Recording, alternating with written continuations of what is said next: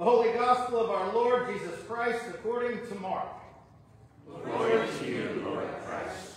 Jesus and his disciples passed through Galilee. He did not want anyone to know it, for he was teaching his disciples, saying to them, "The Son of Man is to be betrayed into human hands, and they will kill him, and 3 days after being killed, he will rise again." But they did not understand what he was saying and were afraid to ask him. Then they came to Capernaum, and when he was in the house, he asked them, "What were you arguing about on the way?"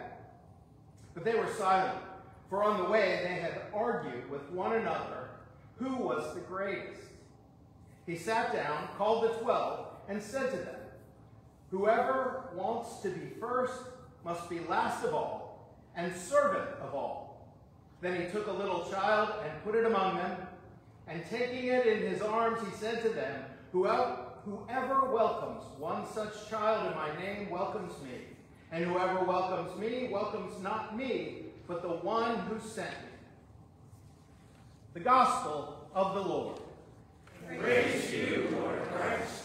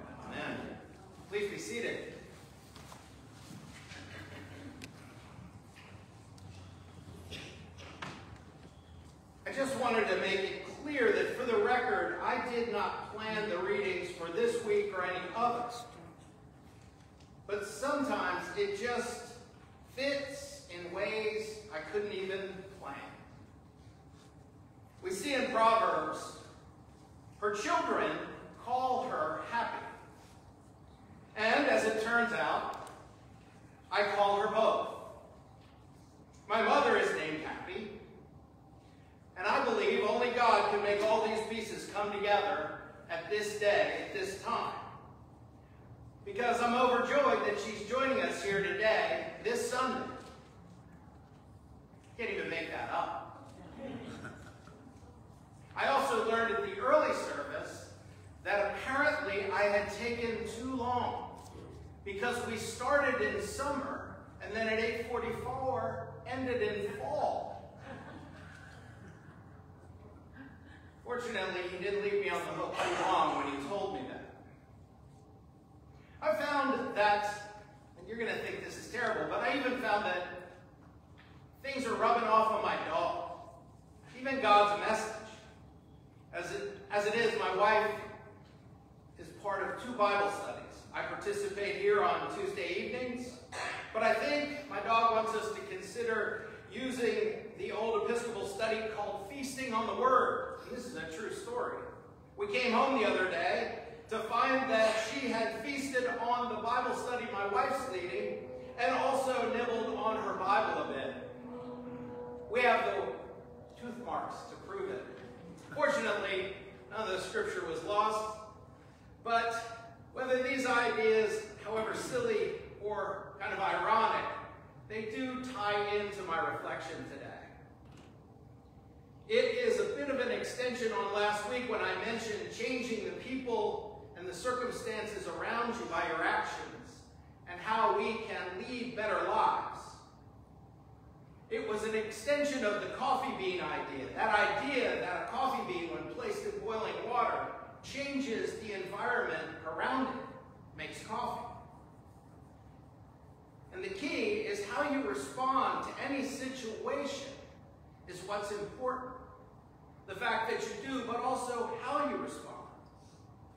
We see how in our first passage, it expresses that we should be upright and godly in our work, whether male or female, mother or father, to hold themselves in a moral center and to do those things that are active and loving within their community.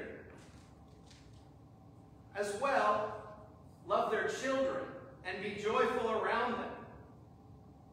While this image of the children calling their mother happy was a perfect double entendre that I couldn't even make up if I tried, it is fitting if what children see and experience is not only happiness, but guidance, good behavior, hard work, and all those good habits that are mentioned, that will carry over to them.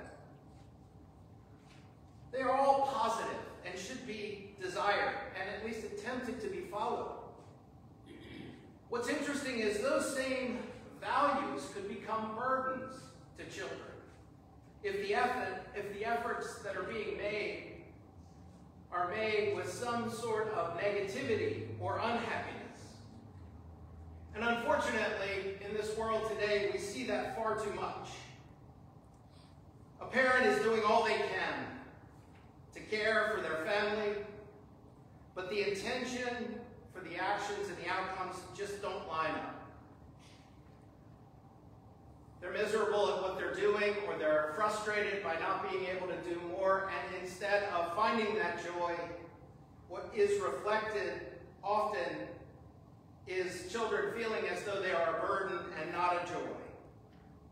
Or that their parents may be feeling some responsibility, not love. Now, we can feel that way about our faith at different times. It's true, and we can get frustrated towards God about something that's going on in our world, but it's important for us to realize that each and every time and each and every day that we are out in the world, we will be influencing others. And influencing others, including children, far more than we think. We have to do our best to try and show a loving, affirming, and uplifting way about us as we go about our work and our life. And when we do, our faith and not our duty is what rises up. People will start to notice it. They may not be able to name it. The other thing that I think is just as important, and I think is worth noting before anyone feels too much pressure, is that on the days we can't, or simply days we face too many struggles to put on a happy face, or to act in a way that is perfect in some way or another, we have to risk something that I think at times can be even harder, which is being authentic. And engage in those conversations about, maybe not complaints, but the struggles that you might be facing. Now you want to do it authentically and with love, so others around you understand that everybody can have bad days. We know it in our heads, but sometimes it takes too long to travel down to our hearts. And just simply noting, this is a bad day for me, can make more of an impression than the days that are perfect and joyful. We have to be willing to share that. We also see in James this reference to why we do the things we do. We can't do them from a position of worldly desire, a position of ungodly actions, of envy, or from greed, because they're coming from a negative place, a worldly place, and that won't produce faithful fruit. That is the kind of behavior I sort of referenced last week in the boiling water example, where what happens to an egg when you put it in hot water, boiling water, eventually it hardens. There are times where people think, well, I just harden my heart and I get through this time, and I can figure out what to do next. There are times where you may gain some kind of short-term advantage to that hardness. But in the long run, we may not only be hurting ourselves, but impacting others around us without even knowing it. People we love and care for.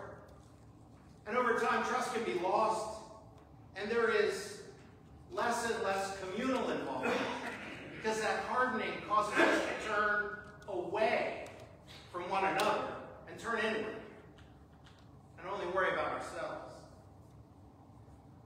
Fortunately, what I have found here at St. Francis is that people pull together. And they pull together in the best possible ways. I'm witness to it, and I know you all know it, even if it's kind of stayed in the head and hadn't gotten to the heart quite yet. It's true.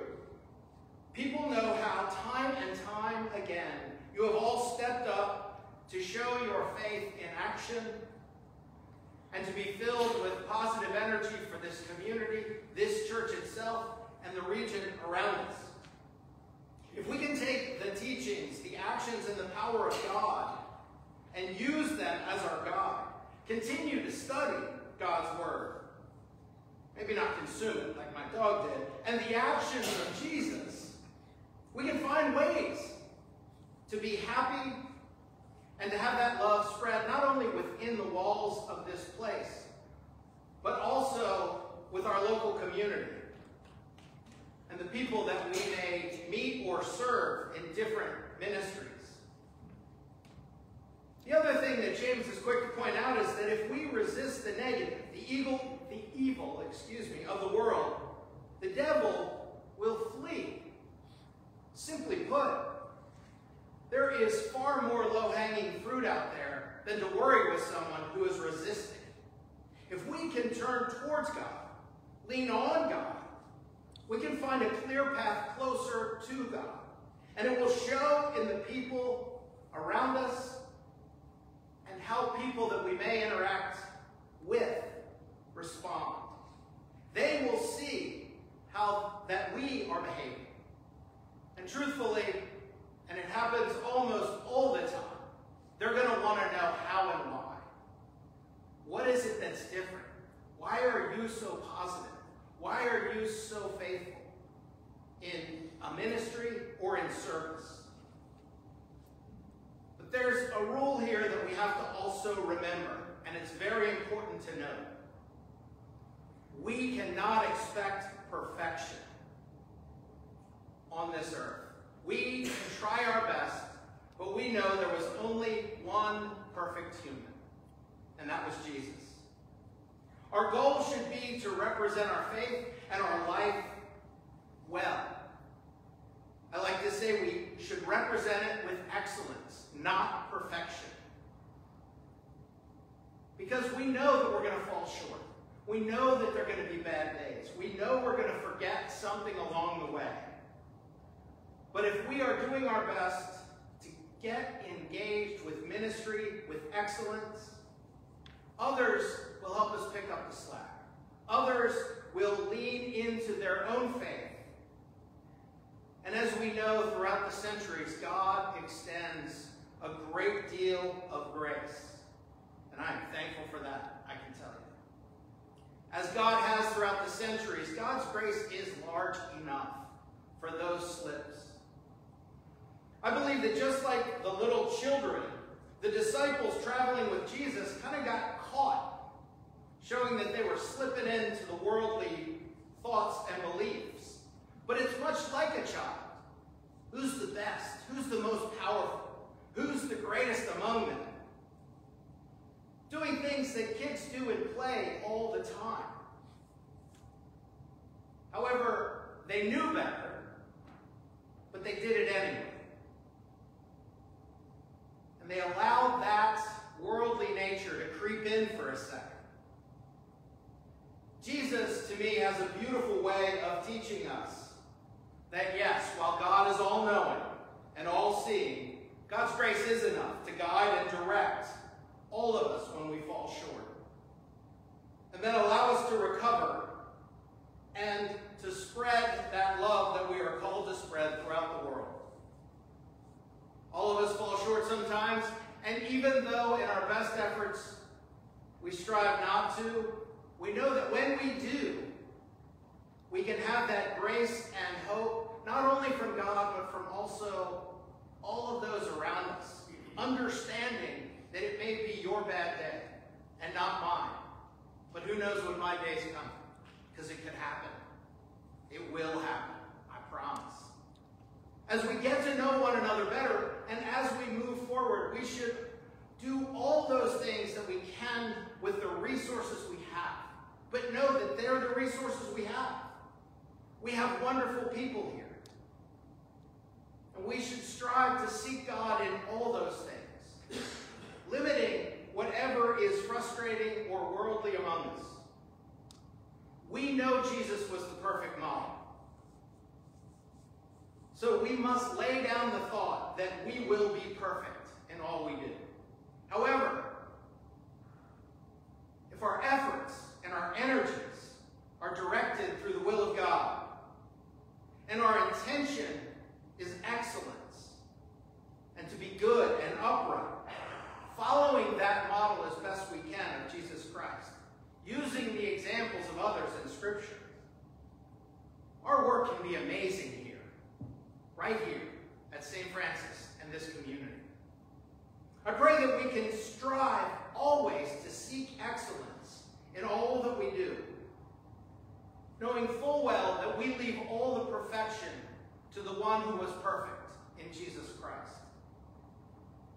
I urge you to look to God in your struggles and look to your community in support.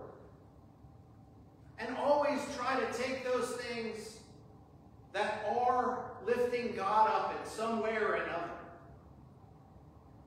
If you lift them up to others, they will be drawn to you. If you call to God for his help through the power of the Holy Spirit, knowing that mistakes are going to happen, but when we strive for that excellence, we can accomplish so much more today, tomorrow, and in the years to come, leaving the perfection to Jesus.